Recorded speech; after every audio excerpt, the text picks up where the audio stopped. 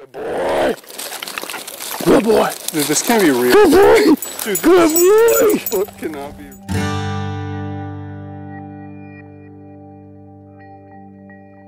Hello my friends, and welcome to another exciting adventure into God's Limitless Outdoors. This week we are going to be following Adam Talmadge around, and he is one of the best mule deer shed hunters I have ever known. And I think it all stems from just his passion and his understanding of the areas where these mule deer love to live. But in this episode, you're going to watch him pick up some incredible mule deer sheds, including a set that goes over 200 inches in some nasty, thick country. We hope that you enjoy this as much as they enjoyed putting it together.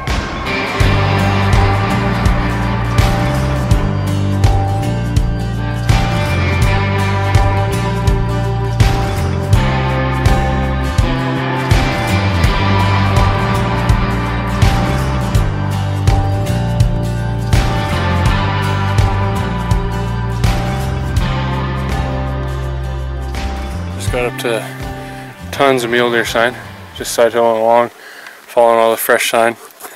There's a fresh skiff of snow on everything from the last week, and I just looked out and I see tines sticking out of the snow, so here, let's check it out.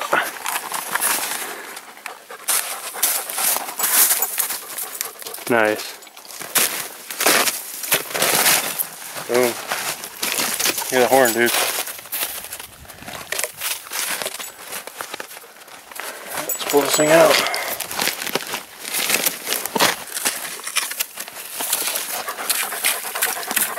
Nice.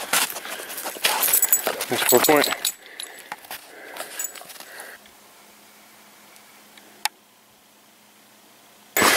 Gage just spotted one.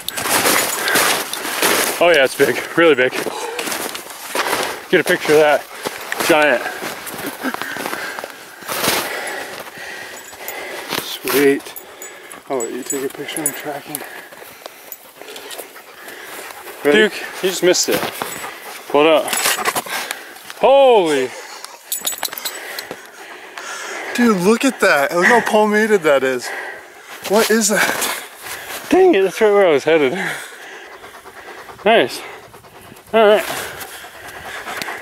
First one of the year. Good deal. Man, that was tines down too. Yeah. Duke, you walked right by that, you ding dong. Look at the back of it. That's so palmated.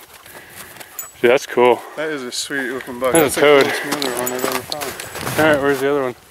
Yeah, we need to find I ended up finding the match about a week later, 500 yards from where we picked up the first one. Unfortunately, I wasn't recording when I picked it up. Just looked up on this little bench here, and Goose, the pup, was sitting there chewing on something. And I got up here and fresh 4-point.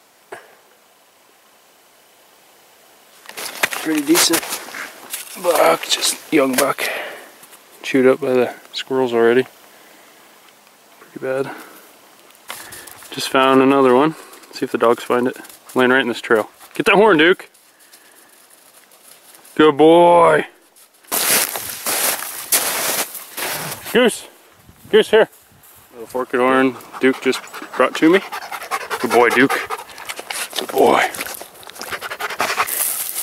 Good boy, Duke. Just found an old one. We missed just a few years ago. Oh, Gage just found another one. Oh, nice. Yeah. Find that horn, Duke. Another 4-point kind of. Pick it up, Duke. Get that horn. Dude, they're chewing the crap out of these things already. Oh no, that's a different buck. Yeah. A little thinner. Nice. Duke just found a mule deer shed. Good boy. Bring here. Here. Here. Good boy. Looks like last year.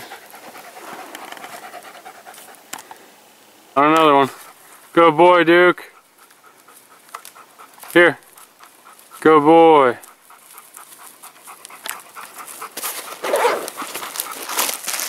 Here, Duke. Here. Good boy. Good boy. Good boy.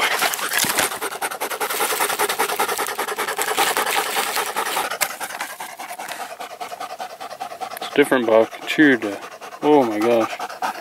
Chewed horribly.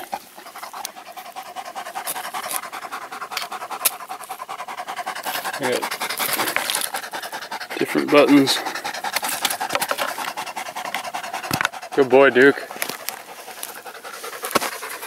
Got up high to all the deer sign. Been hiking around for a couple hours now, not finding anything. I looked up the hill and saw a hanger. First shed of the day. Good brownie. Duke ran up there and knocked it out of the bush, but let's see if we can find it here. Right there. Looks pretty big. Looks like a big fork. Let's go pick it up. Oh yeah. Looks like a mature buck, but he's just a fork. Good boy. Good boy. Here. Man, fat forkhorn. Pretty good sized base. See if we can't match him up.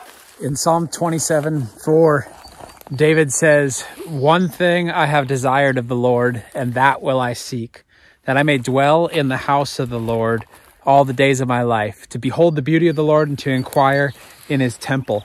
And when David's saying this, there's like this one pursuit in his entire life, and that is that he would be in God's house and ultimately in God's presence, where he could behold his beauty, where he could stand face to face with God and see him. And it's interesting, when we're seeking things in this world, we're seeking them because we want to find them, because we think if we can find them, we can grab onto them and we'll be able to look at them and they'll make us happy. And when I think of shed hunting, that's what I think of.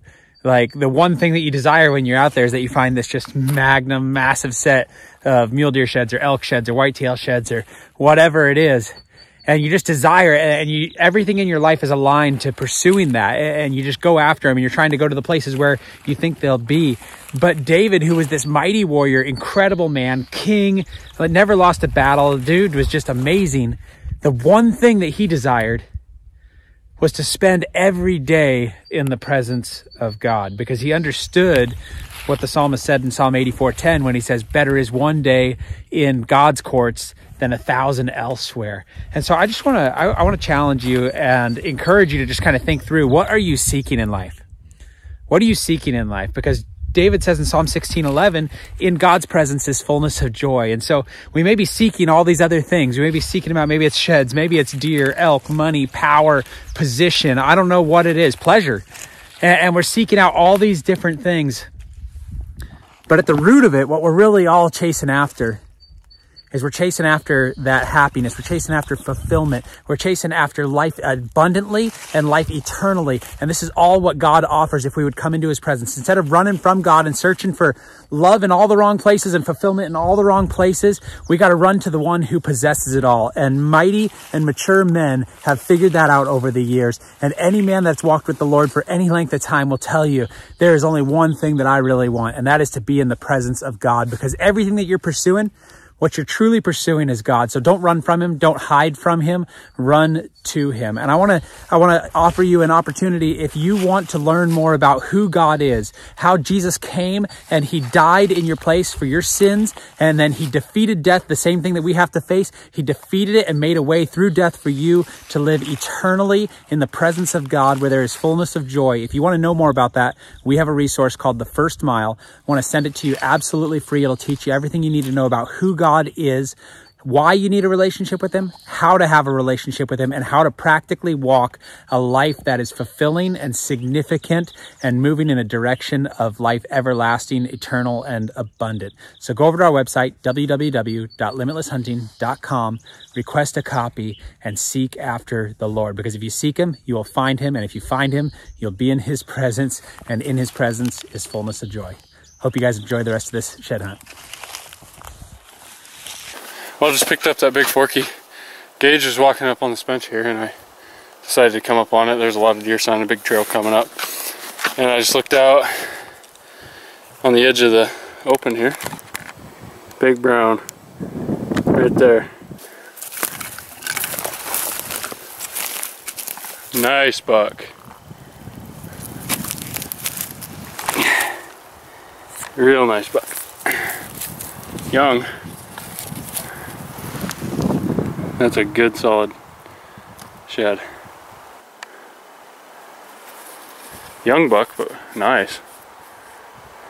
Duke went under a tree in the bushes and was grabbing on something and pulled this out. Last year's 6-point. Chewed a little bit.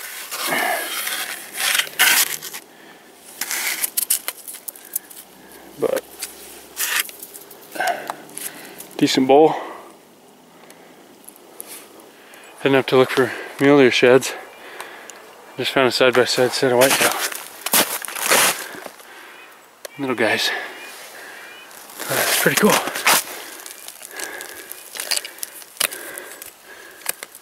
There we go. It's a good start to the day. Just found shed number 3 today. Little 4-point whitetail. Nice.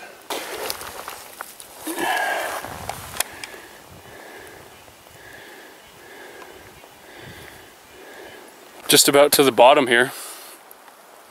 And I don't know, we're like 10 minutes from the truck, literally at the bottom. And Duke pulls out this monster shed and brings it to me. Monster, biggest mule deer shed I've ever found.